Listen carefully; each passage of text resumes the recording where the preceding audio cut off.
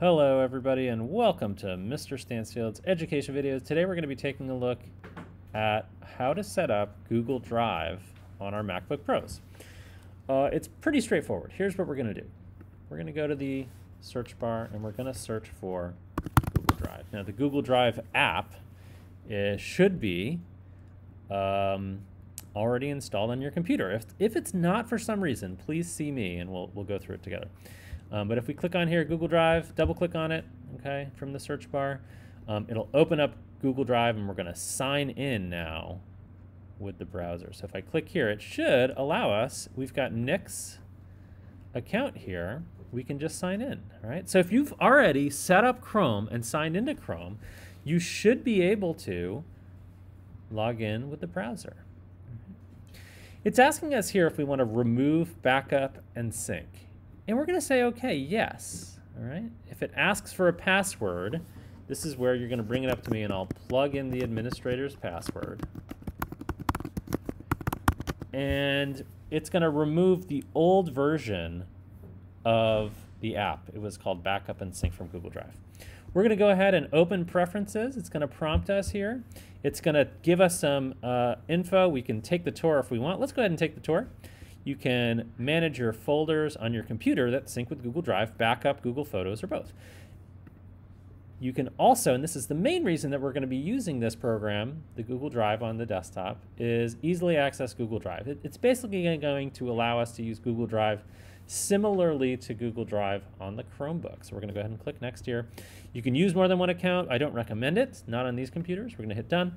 And here you can, the My MacBook Pro syncing, I wouldn't recommend this. I think we just want to go ahead and set up the sync for our Google Drive, and then we'll work within the Google Drive folder for everything in this class. So we're going to click OK.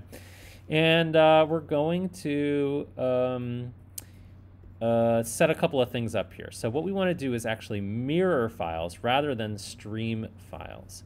And what that's going to do, it's going to download all of my Drive files onto the computer. Now, as long as you haven't totally taken advantage of, and by that I mean stored a bunch of like movies and music, your personal movies and music and stuff on your school Google Drive account, you should be okay to mirror the files. And it's saying, confirm my drive. Yeah, it's going to set it up here, users, Nick, my drive, and that's going to be the sort of simple, straightforward location. We're going to go ahead and confirm that location and then click Save. And it says some changes require Google Drive to restart. We'll go ahead and restart that. We can close this browser window as well. Now, Google Drive lives up here in the taskbar at the top of the screen, the bar at the top of the screen. Now, you can see Nick's using about 5.5 gigabytes, and that's probably on the large size. Most of us should be somewhere below that, but that's still an acceptable amount of space that can be taken up on the computer. That's not a problem. Let's go ahead into this little gear wheel here. That's the settings. Let's go back into our preferences and just double check everything. Go to Google Drive. So we're mirroring our files. Let's go over here to our settings and let's go ahead and scroll down through all of the settings. So Google Drive, real-time presence in Microsoft Office. This is fine. We don't use Microsoft Office in this class, so whatever you want is fine. The drive location is going to be here. That's fine. Google Photos. What I would recommend with Google Photos is to not use it, right? What we're going to be doing is manually selecting and controlling, manually downloading photos onto the computer, manually moving things around, creating new folders, etc. That's going to keep us a little bit more organized. And so I would recommend not really using Google Photos. And so here, original quality, storage saver, it doesn't matter.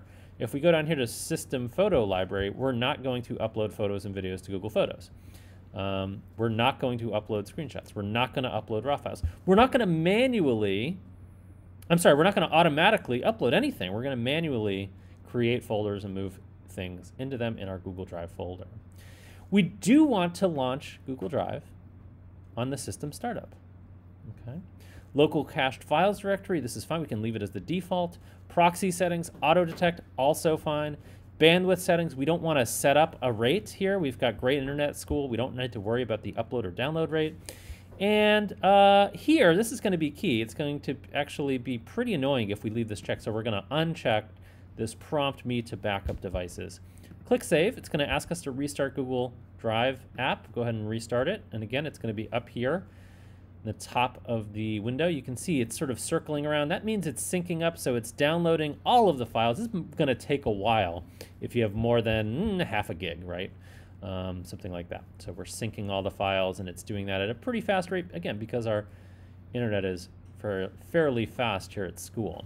I'm going to go back into my preferences one more time, double check, everything looks good with mirror files, go to the settings, scroll down, everything looks good here. All right. We're going to go ahead and click Done.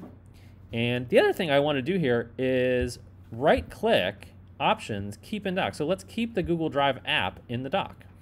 We want to also do that with Google Chrome, Photoshop, and Bridge, right? So those three are locked down here in the dock. Google Drive is now also locked down here in the dock.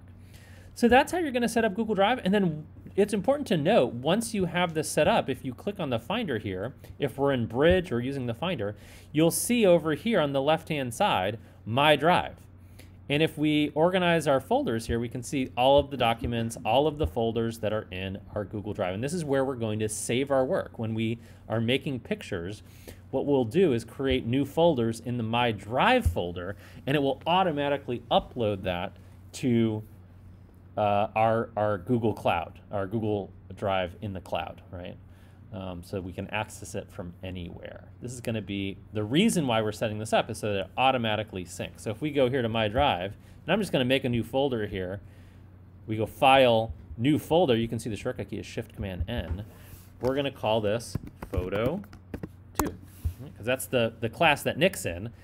And I'm going to click Return. Now, Nick, you can organize that down the road, but if we scroll around here, there's that Photo 2 folder. There's from Photo 1 some photos, it looks like, and now we've got a Photo 2 folder, so now every time we do a new assignment, we can create a new folder in the Finder, and it'll automatically sync that. All right, so that is how we create and set up, rather not create, but set up our Google Drive on our MacBooks.